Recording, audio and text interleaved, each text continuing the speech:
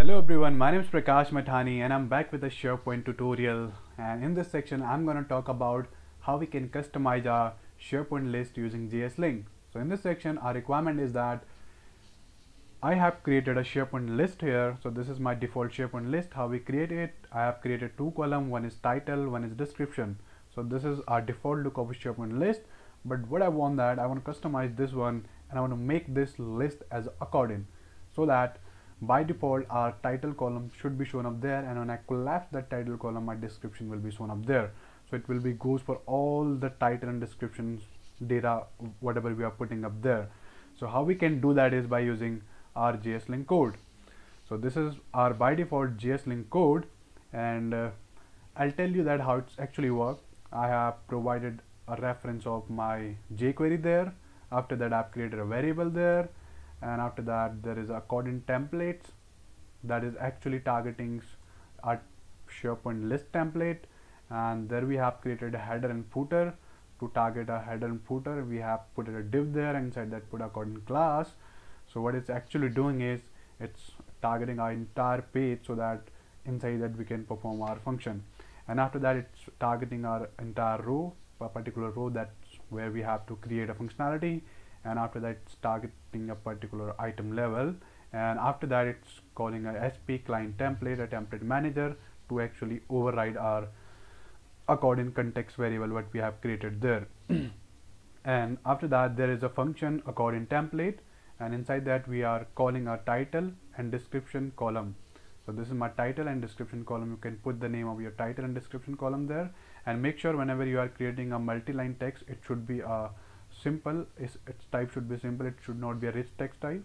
So just keep in mind that, and it's returning our title and data variable, that is this title and data variable we have created here because we are storing the value in title and data variable.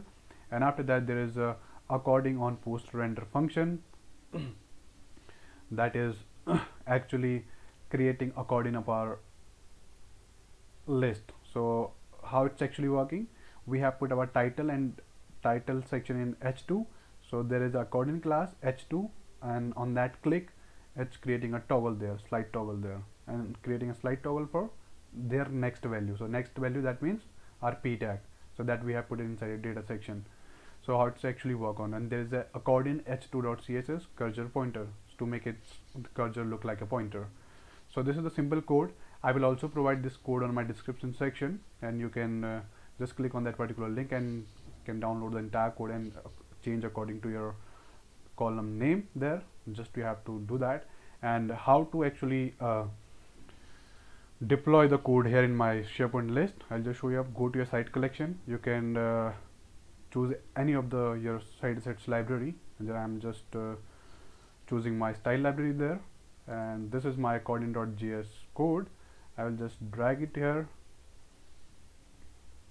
and I'll just make it check in to available for the entire population.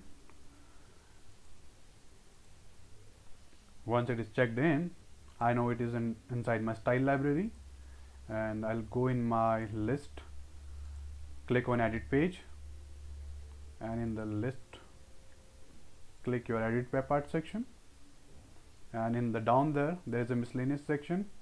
Go to a JSLink section. So the one thing is that we are working on a sub-site level, so that means we are working on site collection level. So for providing a link of site collection level, just type a tilde sign there, type site collection / your library name where you have hosted your JSLink code, and after that / and put your JSLink file name accordion.js, and just click on OK, and go to page section, click on stop editing, and there you can see that this is by default showing #1 and #2, and when I click on that it's collapsed my navigation like this. So this is pretty simple, that how you can achieve things in your SharePoint list using JSLink. So this is the tutorial how you can create accordion. You can add a new item from here, and we'll see that if it is working for a new item also. So I'll just create #3